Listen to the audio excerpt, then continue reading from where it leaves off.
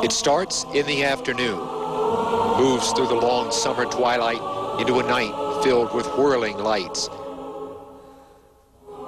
It reaches halfway at dawn. Finally, after a long morning, the afternoon comes round once more, and the full day's cycle is complete. It is the great race whose name joins time with place, the 24 hours of Le Mans. To race here is to be drawn into a maelstrom of speed, spiraling around the track as if geared invisibly to the finish line clock. It is a world of calculation and of nerve, of careful engineering, and moments when everything goes wrong. Through the decades, each Le Mans has been won in a different way.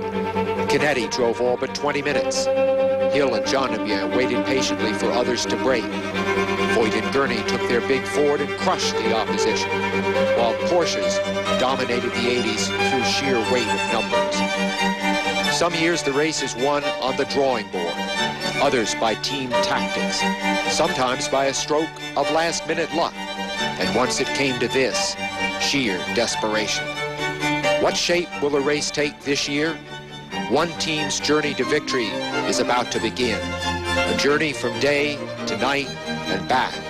From being one of many to being the one, the winner of the 24 hours of Le Mans.